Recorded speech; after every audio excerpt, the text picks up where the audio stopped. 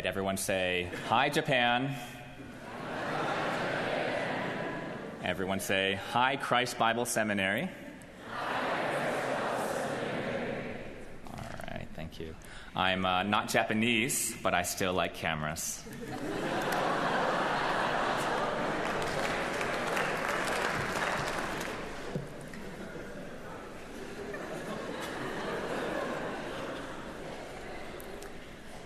It's a tremendous joy to be with you all. Thank you, Chaplain Kellogg and President Litfin, for your very kind invitation to be here. I went to seminary at Trinity in nearby Deerfield, but I was born and raised in the Philadelphia area, very close to the public schools where my wife and I used to teach. Every year during open house, the parents would walk into my room and sit at their children's desks. And every year as they stared looking at me with a bit of a strange look on their faces, as all of you are, I would open with the same words. "Don't worry, I'm older than I look."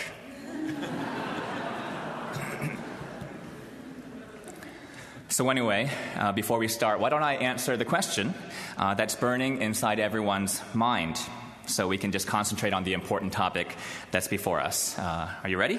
You see, I can read minds, you know. Here's the answer. 37.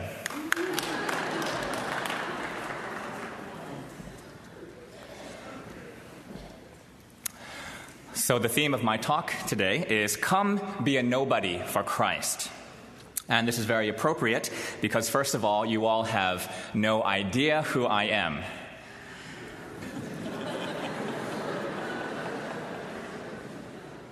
So let me start off by sharing a little bit about my background and also my family's background. My father's name was not always Seung-gyu-oh, a Korean name. As a child growing up under the Japanese occupation of Korea, he was forced to take the name Hideo Matsuyama, a Japanese name. If he used his Korean name or spoke Korean, he would be beaten. And now I, his son, serve as a missionary among the people he was taught to hate. And there is perhaps good reason, humanly speaking, to hate the Japanese. We talk about the horrors of the Holocaust when Nazi Germany killed 6 million Jews and 20 million Russians. According to Thomas Chalmers, historian Thomas Chalmers, the Japanese slaughtered as many as 30 million Filipinos, Vietnamese, Cambodians, Indonesians, Koreans, and Chinese. There was a Holocaust in Asia, but no one seems to have noticed. Imperial Japanese scientists tested chemical and biological weapons such as bubonic plague and anthrax on human victims. Women were impregnated by soldiers and doctors, their bellies sliced open, their babies removed, and then tested upon, leading to their death.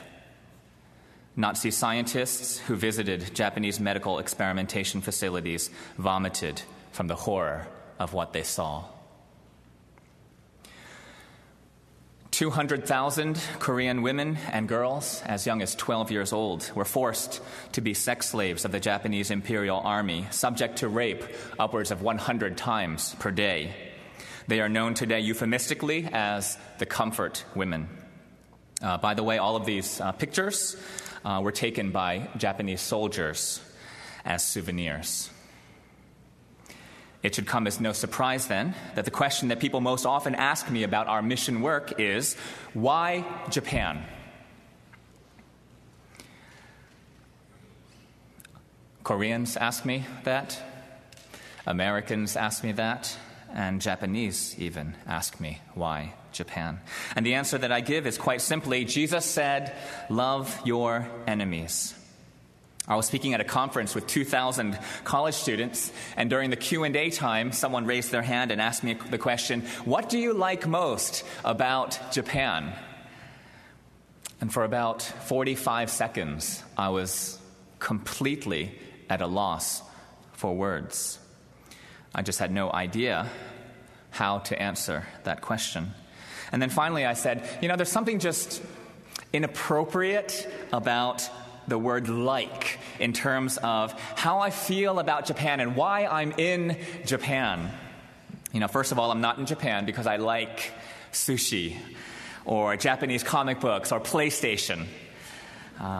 I think for some people, the thought of being a missionary is so perplexing that they assume that there must be some reasonable explanation. They must like sushi or something. And secondly, sushi fan.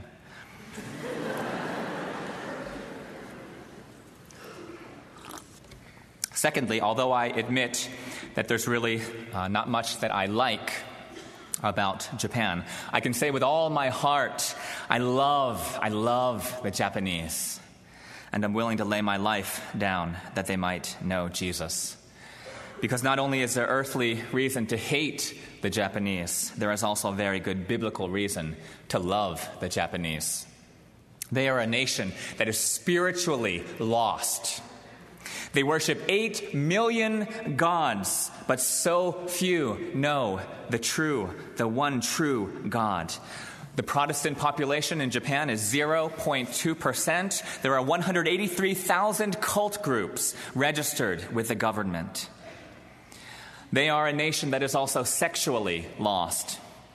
The historical legacy of the so-called comfort women that I mentioned before is today continued, as there are 150,000 Filipino and Thai women who are being exploited in the Japanese sex industry, having been lured by so-called entertainment jobs. I was in Thailand attending the 2004 Lausanne Forum, where I met Patricia Green, the founder of Rahab Ministries, where they seek to rescue Thai girls from prostitution. She told me that 70% of tourists who enter into Thailand are men.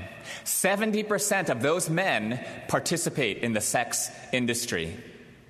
And the majority of those men are Japanese. I've walked the streets of Pattaya, Thailand with friends, praying with tears in my eyes, as I saw not only women involved in prostitution walking hand in hand with their Japanese clients, but also young girls and young boys. And they are a nation that is also relationally lost. There's a phenomenon known as hikikomori, where people refuse to work or participate at all in normal life. They sleep all day, and if they venture out at all, it's at night to their local convenience store to pick up some cup of noodles and some pornography. There are today in Japan more than 1 million young men who are hikikomori. Young girls in Japan are so desperately seeking fatherly attention that many have even turned to teenage prostitution. Having a dirty old man touch you and pay you doesn't seem to me like a fair substitute for a father's love. One study says that upwards of 9% of high school girls have participated in enjo kosai, or a type of dating prostitution. Imagine 9 girls out of every 100 girls from your high school. Even upwards of 4% of junior high school girls report having participated in such prostitution. The Japanese need the Lord and our love as well.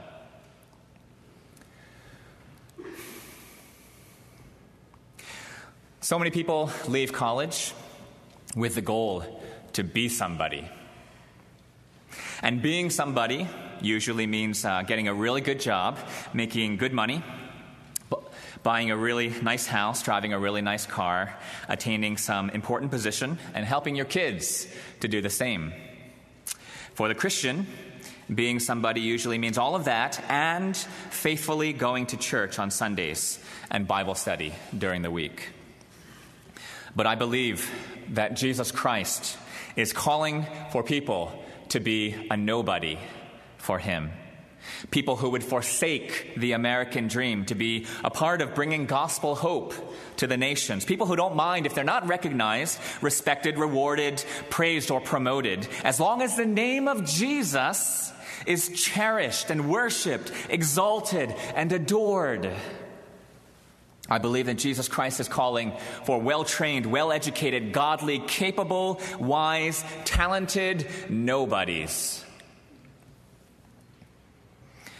2 nights ago, I was having dinner with John Piper, And I love how he sums up reality so clearly and challenges us so passionately. And Piper says very simply that we have only 3 choices: go, send, or disobey.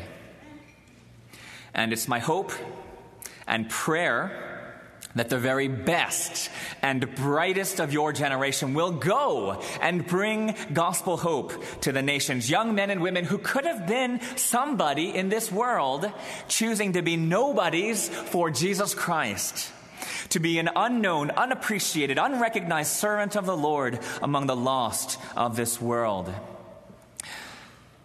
And that doesn't mean, that you have to go and be a preacher. I don't think that there's a single job, actually, or profession that you can have here in America that you can't do in the mission field. You can be a musician, a physician, a professor, a dog catcher, a secretary, an actuary, a bartender, a mixed martial arts fighter, for all I care. Well, maybe not the last 2. My point is simply that missions is doing what the Lord has gifted and called you to do, where there are few or no Christians, so that those who cannot be saved without believing in the gospel can hear that life-giving gospel through you as you practice medicine, preach, or whatever it is that you do. Can I give a practical and basic challenge to think about? One challenge that I often extend when I'm speaking is to give at least a tithe of your money and a tithe of your life for reaching the unreached peoples of the world. But honestly speaking, usually when I give that challenge, I'm speaking to a group of people who are so entrenched in this capitalistic consumer world that the idea of giving God 10% of their money is radical. And these are people who are so committed to making their lives comfortable, physically, economically, relationally, emotionally, and spiritually comfortable, that the idea of giving anything more than a week to share Christ with an African or a Muslim is radical. But that's why I love speaking to college students, because it's not too late for you all. I can say these things, and your hearts and your minds and your wallets are not yet so corrupted that a little bit of what I'm saying makes sense to you. Honestly, I think that in terms of finances, that a tithe to the church and a tithe to reaching the unreached is aiming too low for most people. If your family has $60,000 in assets, you are the richest 10% of the world. For most Americans, that's just the 2 cars that are in your garage. If you have $500,000 in assets in your family, you would be, which would be the house that is attached to your garage with your 2 cars. You are the richest 1% of this world. America is the richest nation in the world and the richest nation in the history of mankind. So I ask you, is giving 10% to the church and 10% to reaching the unreached peoples of the world asking too much? Or is it asking too little? When people ask me, how much should I give to the church and to missions? I tell them, give sacrificially. Think about the gospel and give sacrificially. Don't give God the crumbs that fall from your table. In other words, don't give God the leftovers, your quote-unquote disposable income. I'm sure that phrase was invented in America. Giving God your disposable income is like reaching under your couch cushion, finding extra money that you don't need, and saying, "Here, God, it's all yours. You can have it all. Go save the world. Go save the world." Those of you who are sitting up front, do me a favor and take all the coins home with you so that the custodial staff doesn't boycott my ever being invited back. Those are Japanese coins, by the way. Japanese yen's doing... Last week when I was speaking at Covenant College, the missionary sitting up front took them all.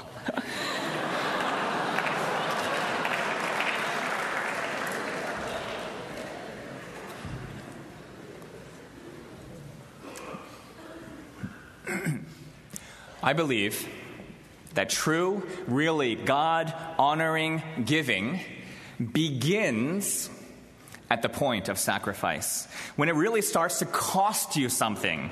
Guys, next time you go on a date with your girlfriend, you guys are allowed to date here at Wheaton? Yes? Okay. I just came from the South preaching at a Christian college, so...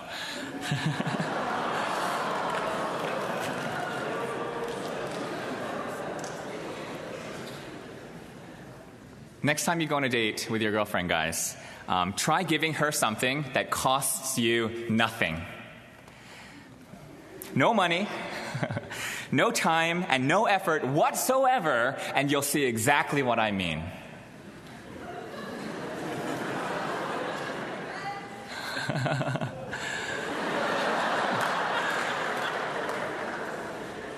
Can her boyfriend see me after chapel? Jesus' greatest offering to the Father was in sacrificing himself on the cross. Jesus gave not only his sweat and tears, but his blood. So if the Lord is calling you to business or medicine or law or some other high-paying job and to stay here in America, by all means make gobs of money, but also sacrificially give eye-popping, scandalously huge amounts of it away for the glory of Christ around the world.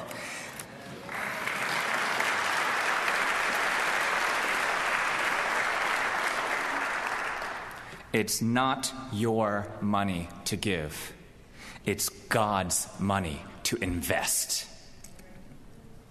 Nor is it your life to give. Your life is not your own.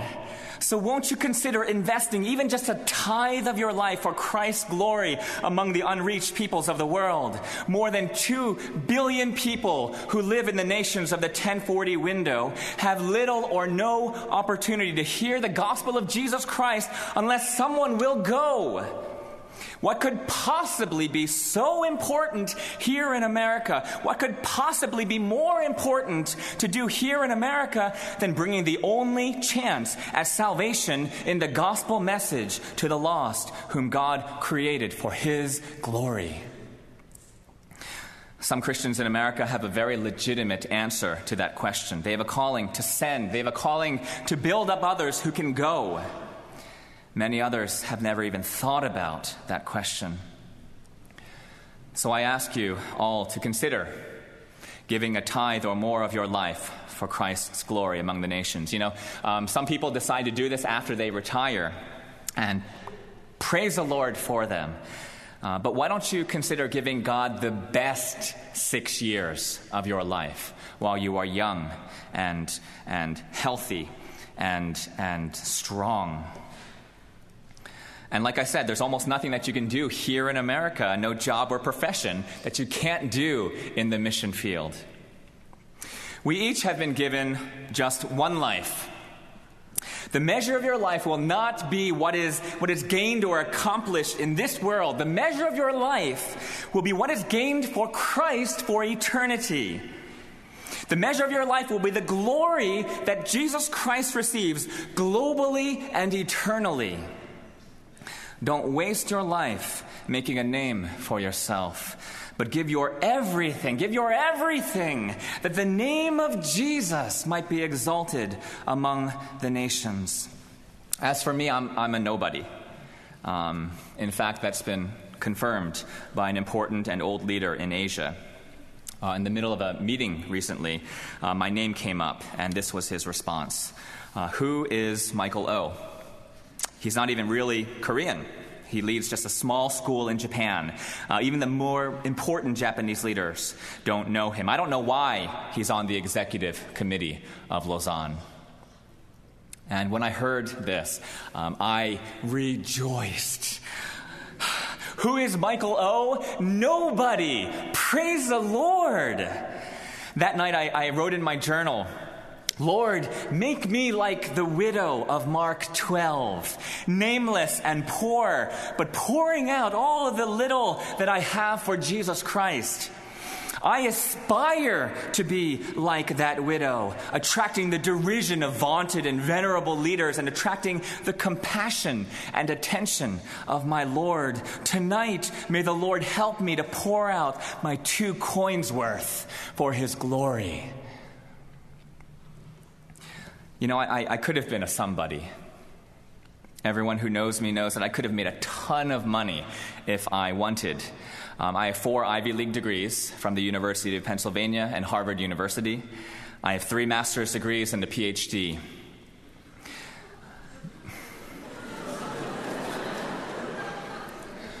Between my sister, whose college roommate actually teaches here at Wheaton, by the way, Chris Lake, I think is her married name. Between my sister, my 2 brothers-in-law, my wife, and me, we have 15 college and graduate degrees, including degrees from Harvard, Princeton, Yale, Cornell, and the University of Pennsylvania. And now all 5 of us are either missionaries or heading to the mission field.